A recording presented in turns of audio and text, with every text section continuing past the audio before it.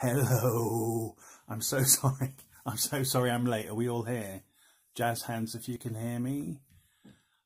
Do you know what? I'm the worst, aren't I, in real life? Like, if any of you are late, I give you a really hard time because I think it's really important to be punctual. And here I am, late for the first time in my life for a meeting in my own house. So, anyway, I won't waste any more of your time. Today we're going to be talking about The Scream, painted in 1893 by an artist named Edvard Munch. And it's one of the most reproduced images of modern times, you know, which is quite surprising, really, because it ain't that pretty. I'm pretending it's here. Can you see the Scream here, by the way? Jazz hands if you can see the Scream. Brilliant, I've succeeded at something. But if I put my hand here, it disappears. Right. Okay, I will try and stand on this side of the screen. Now, so, it's a pop icon staple, isn't it? Like, everybody has used it, from the Home Alone movie poster to the Simpsons, and it's an emoji, of course. And, you know, most of us use it every single day when we're tweeting about Trump or Boris or Brexit or basically anything that's happened in the world in the last 5 years. It's become really entrenched in modern culture. So let's go back and find out a bit about it. So it was first painted in 1893. There's actually 5 versions of it. So let's start at the beginning. So this is a pastel from 1893, and it was probably the initial sketch for the one painted in the same year, which is the most famous version, which is the one we're all familiar with. We see it everywhere. And then in later years, we got another pastel, which we're going to come back to this one because this is actually has some writing attached to it, which is very important for us to know while we're looking at the Scream. And then in 1910, there was another painting, which this is 17 years after he created what is considered to be the definitive version. So why would Munch paint another version of the Scream so long after he painted the original? Well, Munch was a hoarder, and when he died in 1944, he bequeathed his art collection, which was in his house, to the city of Oslo. Now that consisted of 40,000 items. There was about 1,000 paintings, but 10,000 drawings and graphic arts, and there were an equal number of letters. You know, he was quite possessive over his work, and he begrudgingly sold it. And I kind of was thinking that because The Scream is such an emotionally driven work, that he probably considered it part of him. And after he sold it, you know, I think he probably regretted that a bit. I sold a painting a couple of years ago, which I loved, and the second it sold, I instantly regretted it. And I kind of, I don't know, it's weird, I miss it now. I wished I had it. I wished I never sold it. It was like putting my children up for adoption. I shouldn't say that. Really, it's not a fair thing to say because I don't miss my children at all. But I can just imagine that Munch, especially if the painting really started getting a lot of attention afterwards, that he wanted it back. And so I think that his version that he painted so long after in 1910 was because he missed it and wanted to reclaim it for himself. So that's 2 pastels, 2 paintings, but he also created a lithograph stone and made many prints of it as well. Actually, I saw that at the British Museum when they had their did any of you go to that, by the way? Yeah, it was great, wasn't it? Pick this up in the gift shop. So that's the what am I saying, a copy of the print that came off the stone.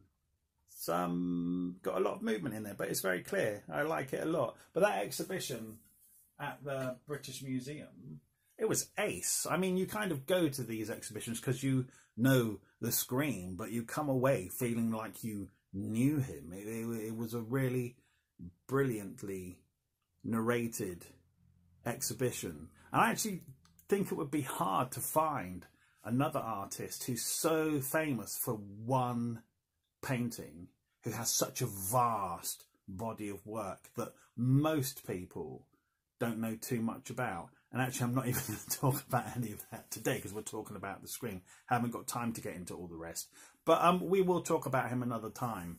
Now, let me tell you about his history very quickly and figure out how this man came to paint the Scream at the age of 30. So he's Norwegian, has a relatively large family, 3 sisters, 1 brother, mum and dad. But sadly, mum dies of tuberculosis because there's a pandemic, of course, because nothing ever really changes in this world. It just goes around, comes around. So sadly, she died of tuberculosis when Edvard was 5. He actually painted this picture. It's called The Dead Mother. And even though this was painted after the Scream, it does echo the figurative depiction of the central figure in the Scream. So is this a way of Munch telling us later that his inspiration, the motivation behind the painting of the Scream actually started at the time of his mother's untimely demise when Munch was 5? After his mum passed, he developed a strong emotional connection to his older sister, and sadly she died also of tuberculosis when she was 15. In this painting, The Sick Child, we can see his aunt totally distraught at the side of his dying sister. And you know, Munch also suffered himself. He had tuberculosis when he was a young child. He survived, obviously, but also in his family there were varying strands of mental illness, which saw another of his sisters incarcerated in an asylum for most of her adult life with schizophrenia. Now, if all of that wasn't hard enough to deal with, his dad, who was a doctor, but was also a religious fanatic with a odd predilection for the afterlife, which is weird for a doctor, right? You could just imagine, can't you, going to see him and you say, what's wrong with me? And he's like, well, you have tuberculosis. And you go, okay, what are my options? Well, I hear the afterlife is very good this time of year. I mean, all of this, when you put all of this together, there's a quote actually that I'm going to read. This was in, Munch kept a journal. And this is something he wrote in it. I inherited 2 of mankind's most frightful enemies, the heritage of consumption, that's tuberculosis, and insanity. Illness and madness and death were the black angels that stood at my cradle. Oh my God, that's so sad. I mean, it just makes you wonder how it took him as long as 30 to come up with this painting. He painted this in primary school. Knowing his history, you would totally believe that would be something he came up with as a child. Devastating, right? So that kind of gives us an idea of the road that we're on and how we end up painting this type of picture, right? So the title of this painting is The Scream. But like Starry Night, that's actually a popularised title, and it was not the title which the artist gave the painting. Now, when Munch painted this in 1893, he gave it a German title, which was... I need to check the notes. Which was Der Schrei der Natur. That is not a German accent, before I get any more comments. Der Schrei der Natur, which literally means the scream of nature. He also gave it a Norwegian title, which is Skrik. That was a Norwegian accent, Skrik, which translates as shriek. Now, if we go back to the second pastel version that I showed you, underneath this, there is an inscription. And this is what the inscription says. I was walking along the road with 2 friends. The sun was setting, the sky turned blood red, and I felt a wave of sadness. I paused, tired to death, Above the blue-black fjord in city blood and flaming tongues hovered. My friends walked on. I stayed behind, quaking with angst. I felt the great scream in nature. So felt is the operative word here. He said that he felt a scream. He didn't hear a scream, and the other people in the painting don't appear to be hearing a scream either. He felt it. Now, other art historians have tried to simplify the narrative, and they've been to the location. We know where it is. It's in Oslo. And they've noted that a slaughterhouse was nearby, and they assume that Munch must have heard the cries of animals being sent to slaughter. Somebody else noted that the asylum in which his sister was situated was also nearby, so they assumed that he could hear the anguished cries of lunatics being restrained. But, you know, I think that's too straightforward. And Munch was not a straightforward person. We know that. Now, also, he's an expressionist. So he's not actually being literal when he lays stuff down onto the canvas. So we shouldn't try and dismantle it technically. I mean, to try and decipher it would be doing it a disservice. It's expressionism. It's born of emotion. So we should respond to it emotionally. We could certainly base it on what we know about him, his whole unsettled childhood, the unresolved grief, the domineering dad, his own ill health. I mean, this isn't, when we look at this painting, he isn't just hearing something. So this is a culmination of things. This isn't a painting of somebody reacting to a specific thing which is happening at a specific time. It is so much more than that. We know from the inscription, right, that if somebody out for a walk with two of their friends and suddenly the sun is setting and the sky has gone red, and it's triggered him. It sent him into a spiral of anguish. Isn't this interesting, actually? Last week's lesson about Starry Night, what did we conclude? That Vincent had been influenced by nature and by the sky. That is precisely what has happened with the scream. How interesting. So nature, it's called a scream through nature. You know, this isn't rocket science. All the information is there should we choose to look for it. But it sent him into this downward spiral of angst and despair. Now, here's an interesting thing. A year before he painted the scream, Munch painted a picture called Despair. Now, would you like to see it?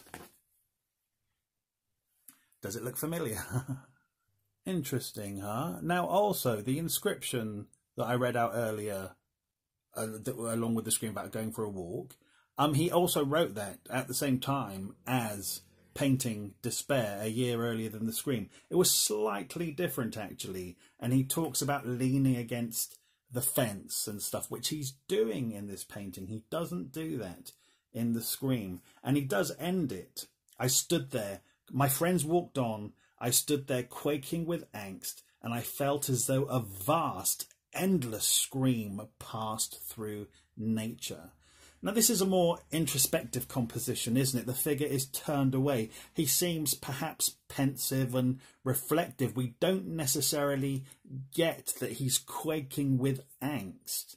So perhaps Munch didn't feel he expressed himself successfully here, and he worked with the idea again, and then less than a year later came this. And we immediately, undeniably see somebody quaking with angst. And this is someone engaging with us, the viewer, rather than turning away. This person wants to be seen, wants to connect, wants to communicate with us. Also, what's interesting is a devolution of the central figure. In Despair, let me show you, this is a sketch that came before the painting of Despair. Interesting, isn't it, that he's still got in the blood red sky. Obviously had such a profound effect on him. But here, and from the writing that came at the same time as this sketch, we know that this is Munch in this picture. But as the painting evolved and turned into the Scream, and now that the painting is more direct, the figure has become sexless and ageless. And maybe this has contributed to the popularity of the painting, as the central figure has no discernible sex or age, so we can more readily project our own feelings onto it. But this ambiguity can also open this painting up to other interpretations. Now, I know some people view this painting as horrific, as scary, and it's understandable. It is dark, it's gloomy, it's unsettling, and I think this became exacerbated in the 1990s. There was a very popular series of films called Scream. Now, these were slasher flicks, they were horror movies, and there was this aggressive antagonist who wore a mask based on the Scream painting. So there's a whole generation of people who grew up probably watching the films before they'd even seen the painting. So that stands to reason, really, that somebody would view the central figure as a monster and be scared of it, rather than realising this is somebody who just needs a hug. And in the age of hashtag be kind, we need to start viewing this painting with a renewed compassion and a new sympathy. So if you know anybody who is scared of the Scream, you know, we need to start telling them this is somebody who needs other people. This is somebody, remember Despair, the earlier painting, he was looking away from the camera, the viewpoint. The Scream is looking out. They're directly connecting with us. They want us to see them. Something's just actually occurred to me. I'm talking about the Scream films like you all know what I'm talking about. Do you know, jazz hands if you know the Scream films? Okay, I just realised that they've come out in the mid-90s, probably about 1996, and I'm going to hate myself for asking this, but jazz hands if you were born after 1996. Yeah, I'm so old. I saw Scream at the cinema. I went with your granddad when we were teenagers. Sorry I was late. I'm going to go. I'm going to start the next talk immediately after this, but I'm going to stop this one because I just realised I haven't put my jacket on, and I want to look smart because I keep these. So right, if you want to go, but I'm back 5 minutes.